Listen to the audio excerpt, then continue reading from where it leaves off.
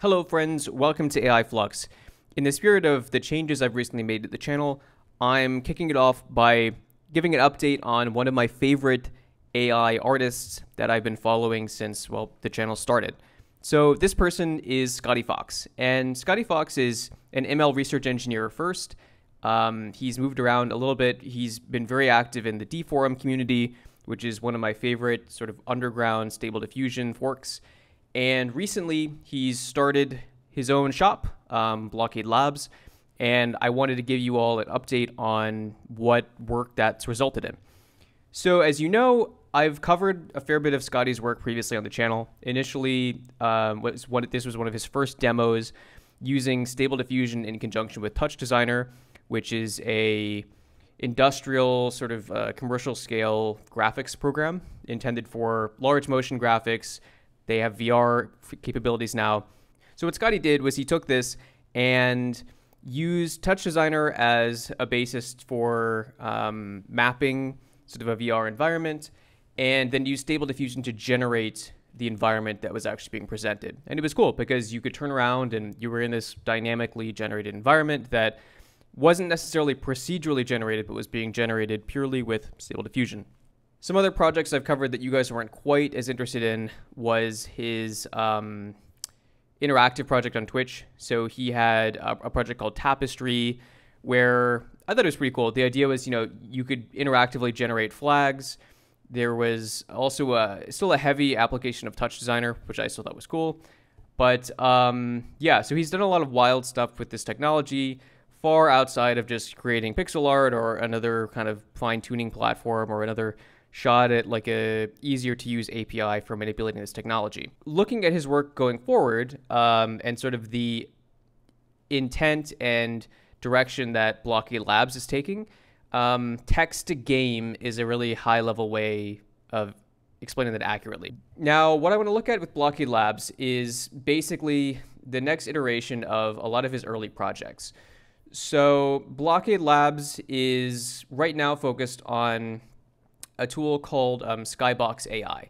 So the idea with this is in a single shot, say with a text prompt, which they call text to Skybox, you can prompt and theme an entire Skybox, which in terms of VR or in terms of like a immersive environment, which some of this they also call immersive diffusion, it's kind of cool because you in one shot, in like 30 seconds, you can generate an entire environment, and you can say, I want it to look like Minecraft. I want it to look like the Grand Canyon in the winter or a city. And they've basically filled in a lot of the gaps that Scottie's initial work had. And things are going really well. They were just added to the NVIDIA Inception program, which is a pretty elite set of startups that are doing things with VR and gaming relative to generative AI, which is pretty cool. And there are a ton of companies that are using this tool already. There are mobile apps that are using this to allow you to green screen yourself in real time in one of these skyboxes. There are NFT projects using it. There are projects that use Wonderbox that are using this. And what I think is cool is it's even being used outside of gaming. So for instance, this is an NFT podcast that's using Blockade Labs tech to live generate their interactive background, which is kind of cool. And what I think is cool is if you look at like the workflow that Scottie previously used, going from Stable Diffusion to Touch Designer to then like a usable output. What I love about Skybox AI and Blockade Labs is they're focusing on narrowing the number of steps and the complexity in the pipeline to produce this kind of stuff. What previously would have taken, 20 steps is now taking 5 steps. And I just love how simple the application of this stuff is. And what's awesome is this can actually run in your browser. And another cool side note, timing-wise, is that technically speaking, we're seeing a lot of really cool demos with what's called Web GPU, which is a Chrome integration that Google just released. And this allows you to directly pipe the power of a full GPU in your PC and have it show up in a browser. So again, like the browser UI is getting even faster. But what's cool is you don't even have to worry about that if you use Blockade Labs Skybox. So this is an example of the raw map, so what's actually being produced. What is interesting is in Midjourney, you can kind of trick it into doing this if you set the aspect ratio large enough and you prompt correctly. What you can't get it to do is have this basically a perfect or as perfect a representation as I've seen of depth and phase shift. So by phase shift, I mean what's closer to you is moving different relative to like the exterior and what's outside of the windows. And part of that is tricking the human brain and making that kind of an illusion. But other parts of this are just pretty basic math. So what's also cool is you can prompt and then end up with a lot of cool particle effects. And I think this is a undersold feature of this kind of technology because, it previously what lacked in the Touch Designer stuff. So Touch Designer actually does particles quite well. But what's interesting is it means a lot more when it's in the context of true VR, right? Because VR it's all about understanding your position relative to other objects and then understanding environmentally what's going on. So it's cool with Touch Designer, or not Touch Designer. So it's cool with Text to Sky and Skybox AI is the process of transitioning between a generated background and then also having particles that give you even more immersive context. That's all baked in. Granted, I don't know what models they're using. I assume there is a game engine layer of some kind here. And at some point that might be released. But in the meantime, let's jump in and actually try this out. So if you go to Blockade Labs, they'll show you a few of their contributors. So Scottie isn't the only contributor. I'd like to think that he's the lead contributor. But yeah, what's cool is this is running in real time. So we'll agree to this. And yeah, so this is not just an HTML animation. This is a live Skybox. And what I think is pretty cool about these models is they nail a number of things that are just hard to get right. Like, for instance, if you wanted to get the sky right in Midjourney or Stable Diffusion, you could probably do that. But if you wanted it to be, if you wanted that to interface with the environment, so basically you have a single sun, right? There is no double sun going on. It's context aware. So the sun is only shining on these sides of the mountains. You have trees and these little desert paths. The one thing that this doesn't quite have yet is the ability to dynamically zoom. That's probably coming soon. And yeah, so there's a lot of contextual awareness that I think would otherwise be really hard to nail if you were to try to just prompt this. Now, granted, this is still basically a really big distorted image that is just being cleverly displayed in a way that to humans looks like we're clicking around a 3D environment. But what's cool is in about 15 seconds, we can take this from this digital painting angle or this theme to something really, really different. So let's just say we'll go to, I think this is the Minecraft one.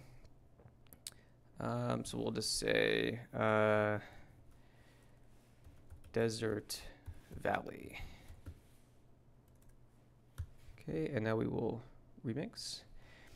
And this is actually pretty quick. I'm not sure how they're actually passing through GPU compute, but another thing that's been really cool to watch get even better over the last 2 months is just the technical means to which you can just pull GPU power quickly. It's very elegant now, and I'm sure there's maybe some caching going on here, but from an engineering perspective, that's a cool thing to see. And actually, wow, that's the first time I've seen this kind of screw. Okay, interesting. So there's the seam, if you were curious where that is. This is still in beta, so no worries there. But yeah, so this is, this looks kind of like a Fortnite sort of a theme. But yeah, so what's interesting is you see there's a sense of kind of the distance. We have this really cool sand banding effect. And there we go. And what's cool is you still get trees and things. So there have been projects I've seen that do this before where you'll get nice looking terrain, but the sky looks all just messed up, and you don't actually get contextualized objects. So for instance, there's this little bush here, and you can see that based on where the sun is, we're getting a shadow on this, the sand dune, which is actually like really hard to get right. That's awesome. And then in the concave areas of the dunes, you get more of this banding, which if you've ever been to like White Sands National Park, that's actually what it looks like. And let's try one more. So you can also do just sky. That's another one. And let me just also deep jungle with a raging river. Let's see if we can use something like this. And yeah, you can share these, you can download these. So if you want to use this in your own application, go right ahead. If you guys generate some really cool skyboxes, definitely leave them in the comments. Let's see. All right, still going. Still working. Some of these themes take a little bit longer to render, and hopefully it's more... Oh, wow. Well, now we know why it took so long to render. So look, so we have this incredible... Like, I didn't even prompt this, and we got this crazy Aurora Borealis planetscape going on. Pretty crazy. And, yeah, so more kind of... There are the trees. I guess this is the raging river. That's pretty cool. Yeah, so this is wild. This is actually one of the wilder ones I've gotten. So we have this kind of temple over here.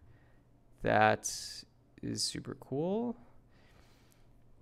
Now, one thing I will say, I think these themes probably play into these prompts a little bit. I'd like to think that this is probably like a contextual prompt, and then when you use these, you're probably looking at some base weights with a prompt, then modifying this prompt.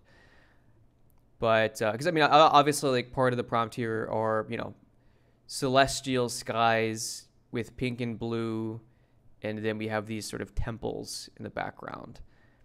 But yeah, so Skybox AI from Blockade Labs, incredibly cool new project. Really cool to see Scottie really shoring up and delivering an even greater iteration on his initial work. Hopefully we continue to see really cool stuff coming out of here. There are a few projects that are derivatives of this that I'm actually going to be covering.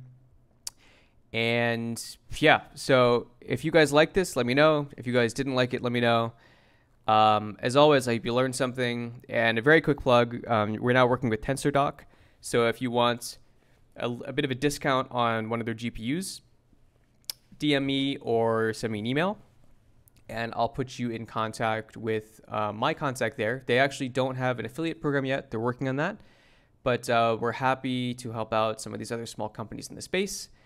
So yeah, as always, I hope you learned something, and I'll see you guys in the next video.